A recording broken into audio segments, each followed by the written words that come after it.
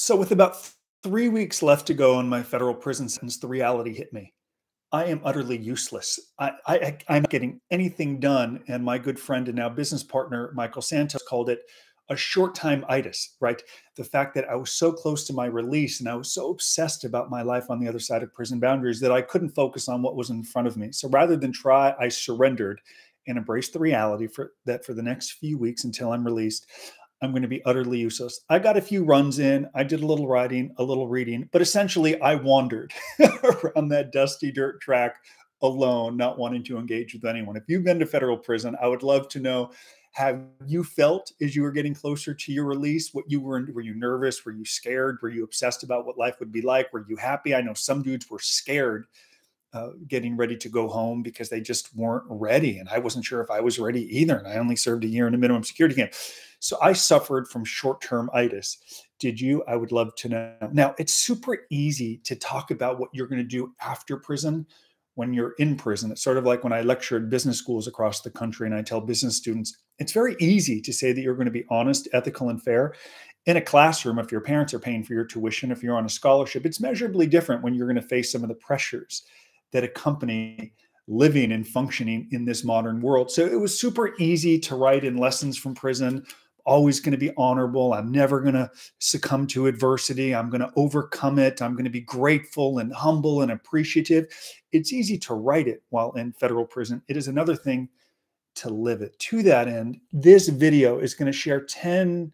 I made a lot of bad choices when I came home, but I want to film this video to help all of you who will someday be home from federal prison. I care about you. And if I don't know you, even if you don't work with us, I care about you because I know what it's like to go through it. And we want to help you. And I don't want you to make some of these choices or bad mistakes that I made because it could derail the progress and everything you are hoping to accomplish. So with hopes that it helps all of you make better choices, I'm going to dive into mistakes I made when I came home from prison. I have a blog that I wrote up on the left. I'm going to read a line from the blog, and then every one of these takeaways has a lesson. Number one, constant comparison to others. I fell into the trap upon my release from prison of constantly comparing my progress with others, which engendered anxiety and discontentment. I learned from this experience that everyone's journey is distinct, and focusing on individual growth and progress is crucial. Instead of getting caught up in comparing myself to others, I eventually began to prioritize my own development. So when you go to prison, your life is even as progress or as productive as you can be in prison. It doesn't change that you are confined, and life in many ways moves on and we can feel without us. And then you come home and it's right in front of you, like how much have you lost? Delaying building a family, growing a business, just moving on to the next phase while we've been living in this island is easy or difficult as it seemed to be. So when I came home from prison, and frankly, it took me 10 years to overcome this, it took me 10 years to begin to learn to live really differently. But I had this obsession of comparing myself to other people, my friends, even family members who were at points in their life where I was supposed to be. And what I should have done was compare myself to the fact that I was a federal prisoner a little while ago, that I had been to prison and made bad decisions. And there are significant collateral consequences that accompany going to federal prison. I should have done a better job of embracing that. I wrote about it in Lessons from Prison, but it's, again, easier to write it. It's another thing to live it. I hated that I was comparing myself to others. I don't want you to come home and do that. Focus on what remains, remain grateful, remain humble, and recognize that there are indeed people who always have it worse. I hated this constant comparison to other people. Number two, overlooking small victories. I wrote, being obsessed with achieving grand objectives, I often overlooked appreciating the smaller wins, which left me feeling perpetually unfulfilled. The lesson here is to celebrate every success, no matter how minor, and learn to appreciate the opportunities that come your way. I didn't do that, right? So I come home from prison. I have someone willing to offer me a part-time, a job, a minimum wage job. And I took it because all work is honorable and I needed to fulfill my obligations to work in the halfway house. But instead I'm like, wow, I'm 33 with a degree from USC, picking up phones. Instead, I should have said, I'm so grateful for this opportunity. Even when people began to call us, at the time it was just Justin Paperny, Etika LLC. There was no white collar advice. There was no brand. There was no media. There were no clients. But people had read this blog I wrote in prison, and people would call. And I think, well, why aren't more people calling? I worked every day to write a blog. Why aren't 3 people called today? Why didn't 10? Again, I wasn't appreciating small victories along the way. I didn't appreciate that I gave a lecture in front of 80 people, which was terrible and horrific and put people to sleep. They were drooling. I wanted to give one dude a napkin or tissue because he was sleeping and drooling. Instead, I should have said, it is a victory that I had the courage to stand up here and speak to people about my experience, as terrible as it was. When you come, I know what you want to make the money, and I know you want the reputation back, and I know you want to build a business, and I know you want to be successful, but be different for me. Appreciate every small victory along the way, the job, your friend standing alongside, your probation officer allowing you to work from home, your probation officer allowing you to travel. If you can appreciate these small successes, you will feel much more fulfilled. Instead, I didn't appreciate them, and I used to think, this isn't where I'm supposed to be, and it held me back. Number 3, seeking validation from others. The need for external validation overshadowed my focus on providing value through my services. I learned to concentrate on delivering value to others without being swayed by their immediate perception of me. So when I came home from prison, I didn't want to be perceived as a prisoner. I wanted to be perceived I didn't want to be perceived as a prisoner. I had just been released from prison. So I used to obsess over this book. Just got a little bookmark on my head. Have you seen my book? Have you seen my book? Have you seen my book? And that's so foreign to me. My success, I am humble, I am deferential, I am kind. But I was so trying to overdo the fact that I had been to prison. Have you read my book? It's free. If you read my book, it's free. Hoping that people don't read it. I don't even know if my parents read it. The point is, people don't read to the degree that they did. The point that I had, I should have just handed it to them if they had interest. And if they found value in it, they would have called. We would have discussed it. Instead, I was hoping people was how was prison? What did you do? I read your daily prison blog. Oh, you got into better shape. I was narcissistic for a while, thinking that people cared.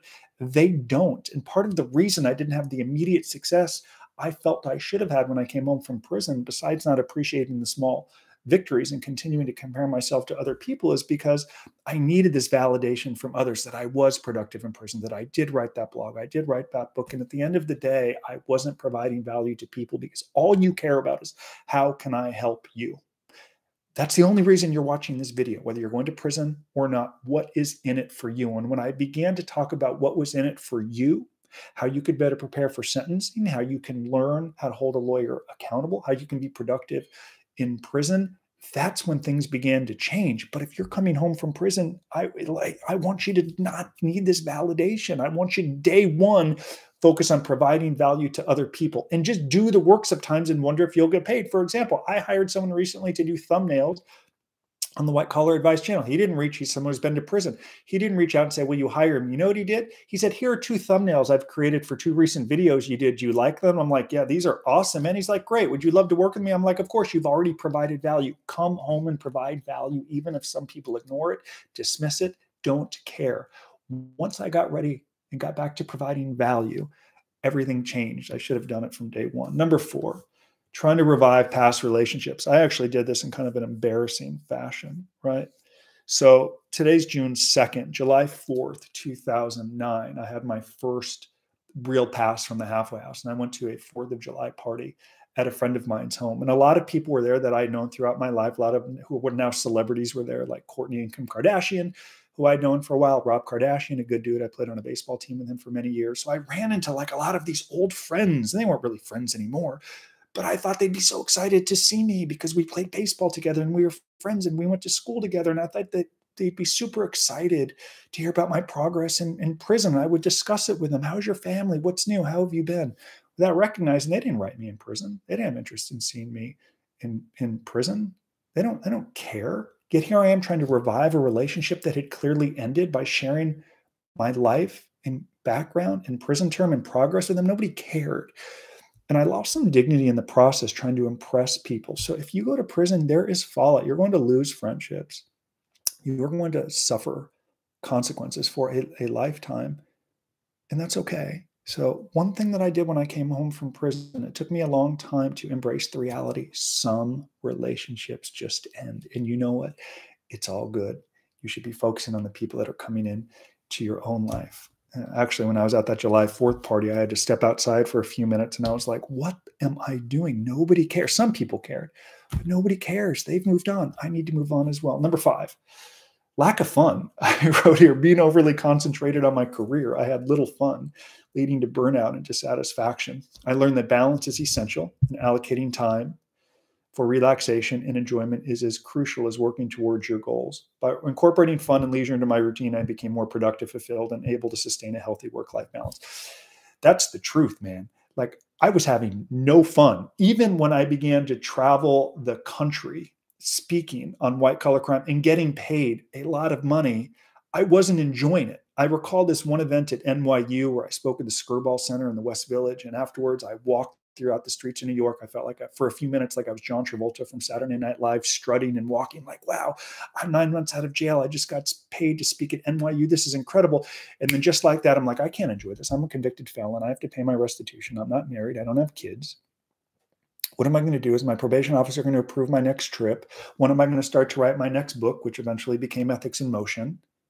Like, what's next? I couldn't enjoy the moment at all. And in retrospect, I have such regret over so many phenomenal experiences that I didn't fully enjoy. Speaking in front of tens of thousands of people, I didn't enjoy it because my thoughts were, am I good enough? Do they appreciate the message? Am I providing value? Coming back to needing the validation.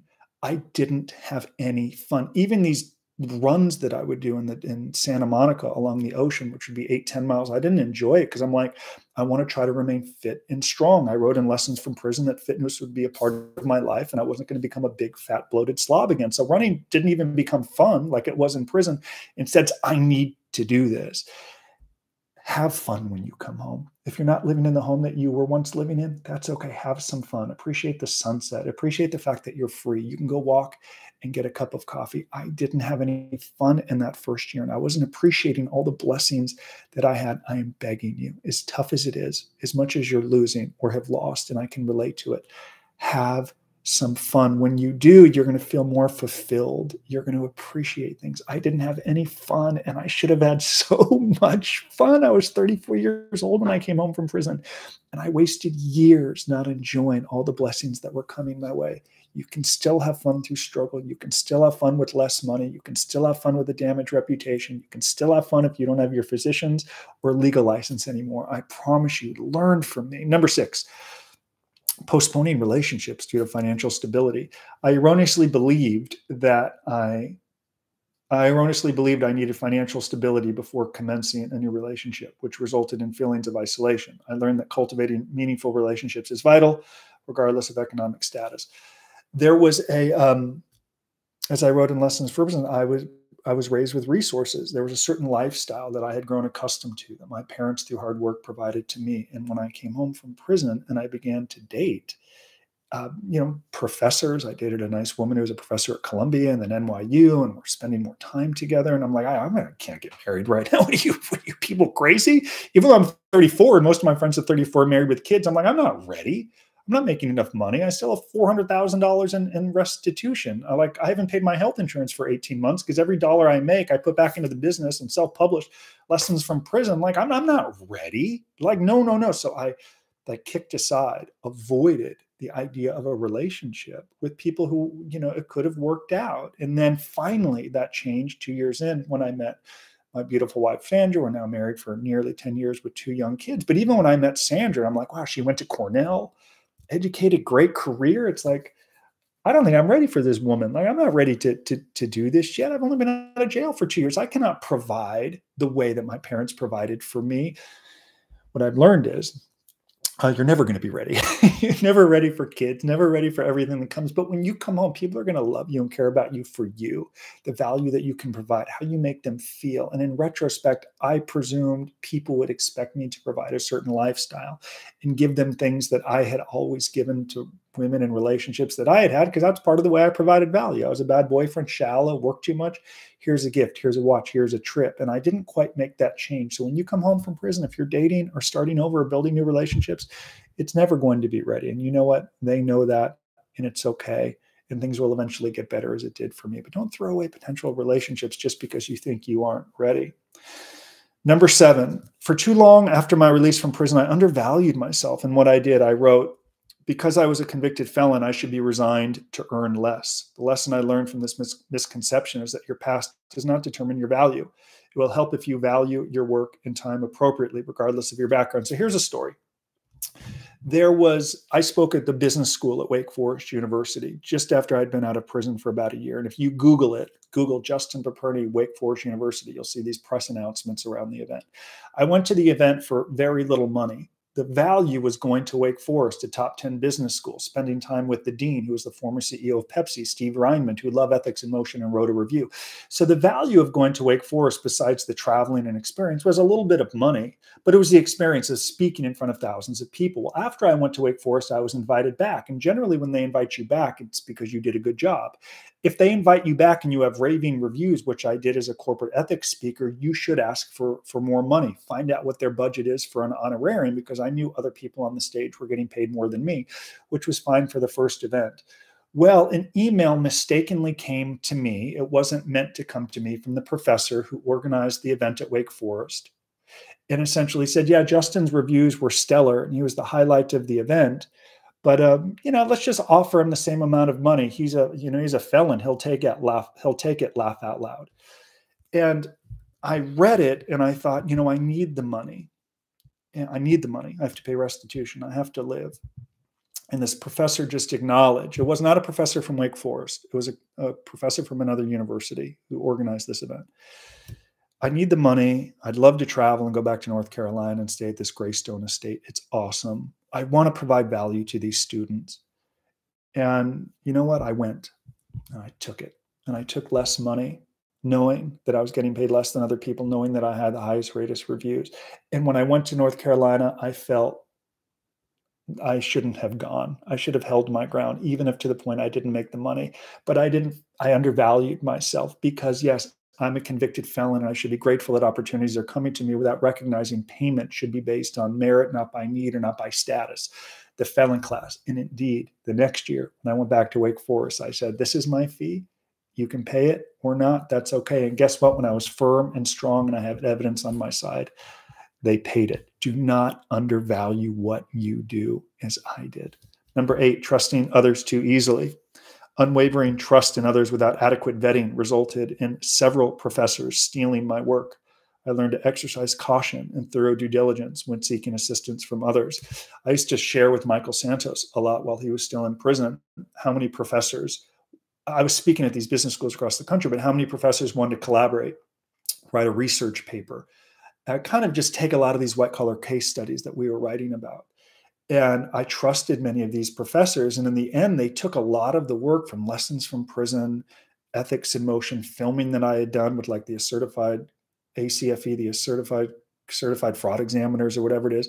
And they like took all of this work and they essentially packaged it up as their own, under the idea that it could be good for my brand, the fact that people are going to see it, but they were then kind of like selling a product. Now, keep in mind, I'm 48 now. It's 2023. When I came home from prison, I was 34. It's a long time ago. I was naive. I didn't understand. And I bought into this idea that, hey, that's branding for me. People are going to see my video and what I can do to teach and train. They're going to call and hire me. Indeed, some did, but I regret trusting professors, ironically, ethics professors. It's kind of like when people tell you, like, be careful of snake salesmen. That's the snake salesman.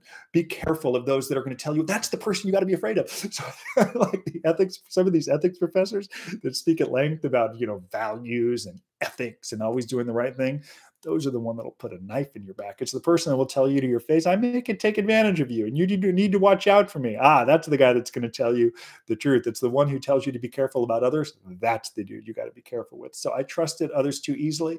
And frankly, I try to find the good in people. And it's still something even 14 years later that kind of continues to be a problem, but I'm more guarded now. I'm more jaded, and I'm very careful about the people that we bring onto our team. But even then, we make mistakes and people that try to hurt and harm and steal us.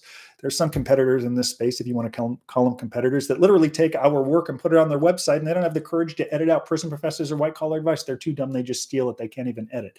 But I don't work with them. They can steal it. I can't control that, but I won't work with them. I want you to be careful about who you trust. I want you to understand their motives. I want you to understand your tendencies and recognize if you are a pleaser or you need affirmations, that people could use that as a weakness to take advantage of you. Number 9, 2 more as we wrap up this live video.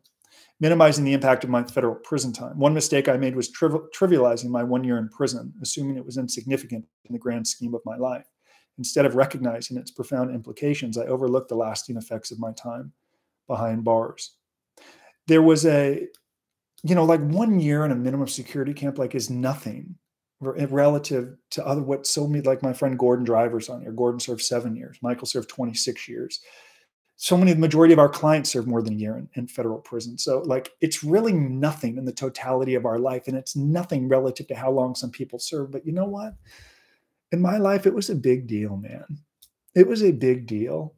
And there were times when I would come home from prison and just kind of think, like, wow, I've been to prison. Like, how did that happen? And I'd already written the book, Lessons from Prison. I knew how it happened, but it didn't change that I would sit there and think, like, man, I've been to prison. Like, that's a really big deal. Call it a club fed. I don't care. Call it a country club. I don't care. Still standing for count, still separated from my family. It was still prison as I define it.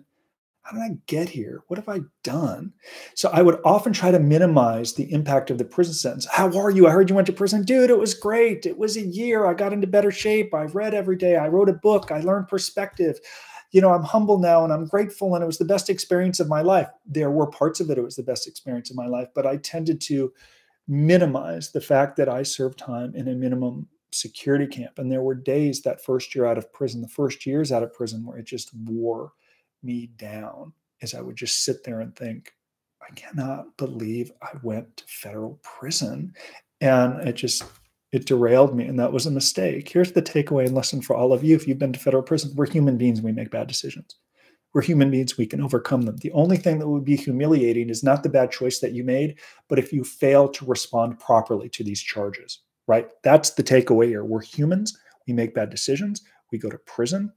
The only humiliation is if you don't learn your lesson, articulate how you'll do better, what you're going to do to make amends, how and why you'll never return. If people want to continue to judge them, thank you. Have a nice day. I wish I did that when I came home instead of trying to prove to people how I had changed, bringing people back into my network who didn't give an F about me. Damn, don't do that. And last but not least, number 10, overlooking the persistent effects of my federal prison experience. Initially, I assumed, this kind of ties into number 9. Initially, I assumed I could resume life as if my federal prison experience was a closed chapter with no lingering consequences. Yet I quickly discovered the impact of my incarceration was far from over, how it impacted my personal relationships, my self-perception. I realized the sentence doesn't end upon my release from prison, but continues to significantly shape and influence my life. This taught me the valuable lesson of acknowledging and addressing these effects, seeking support, and taking proactive steps to navigate the challenges resulting from the experience.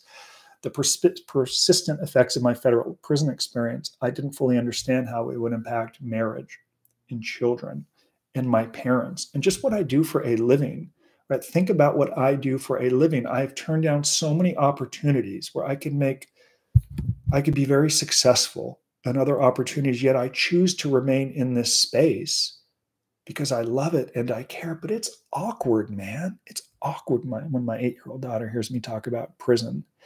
It's awkward when my wife probably has to describe me to her colleagues about what I did, and she's proud of it. Let me be very clear, but it's awkward. I made a mistake that first year of overlooking the impact that it would have on everyone else in my life. I think because I was so fixated on me. And in retrospect, I wish I understood and created a better plan and gave thought to how it would impact people who love and support me, people I will bring into my life, because a mistake that I have made is I tend to minimize the experience. No big deal. It was a year in a minimum security camp. And while it might not have been a huge deal for me at times, it was a big deal to my wife. And going on that first date and describing that to her, that's a big deal. Someday my children will endure or learn the fact that their dad went to prison. Even my parents or people, friends, soccer moms and dads, what do you do? And I tell them, they go to TikTok and YouTube and look at what I do. And it's so fascinating. And it consumes the conversation. I'm like, here I am again at my daughter's soccer practice talking about prison and what happened and what I learned, because it's fascinating to some. It's certainly a conversation starter. But for me, at times, I'd love to say, I'm an accountant. It's boring. Eh? Nobody want to talk about an accountant. So I think that first year I made a mistake of just sort of overlooking how the persistent effects of how this, to a degree, is a lifelong sentence. But I want to be very clear as I wrap up this live video on Friday, June 2nd. If any of you think I am complaining, I am not. It took me years to express the gratitude that I try to convey in my messages. I try to remain humble and kind. I have it better than most. I should have appreciated that when I came home. And indeed, you coming home if you're coming home, you have it better than most, or there are things that you have that other people do not.